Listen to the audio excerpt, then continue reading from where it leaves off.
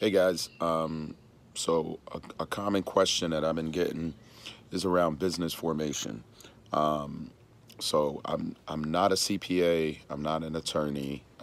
Before you make any decisions, it's always best to seek professional advice.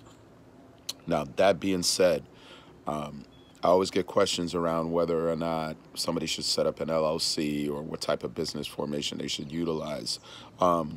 Me personally, when I started out with a sole proprietor. And then eventually, as my business grew, started making more money, set up my store, had a warehouse, had employees. I converted over to an LLC. Now, the reason why you do that, the LLC provides you certain protections. We live in a very litigious society, and a LLC will separate your business assets from your personal assets. So if somebody sues you for a business related issue or problem, they can't go after your personal assets in most cases.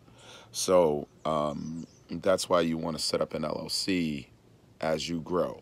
But initially, a sole proprietor is fine because that it's very easy to set up. It's very inexpensive to maintain, and it'll allow you to write off your business expenses, your mileage, your feeder bills.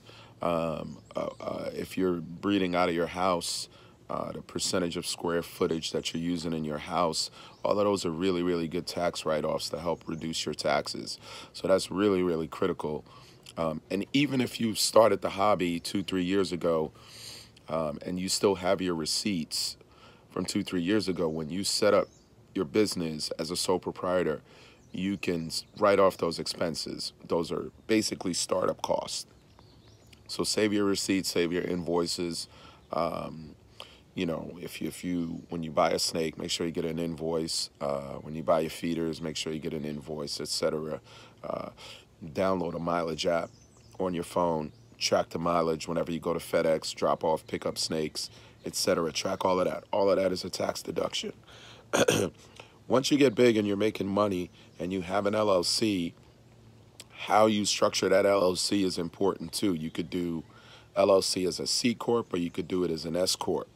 Again, talk to your CPA. For years, I was losing a lot of money because I was paying self-employment tax.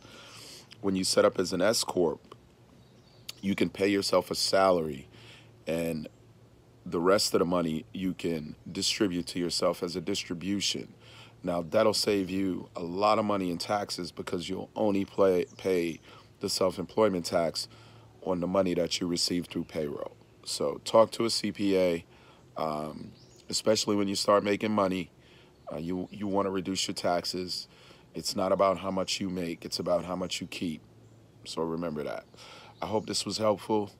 If you guys have any additional questions, you can post them below in the comments. I'll try to respond if I have an answer.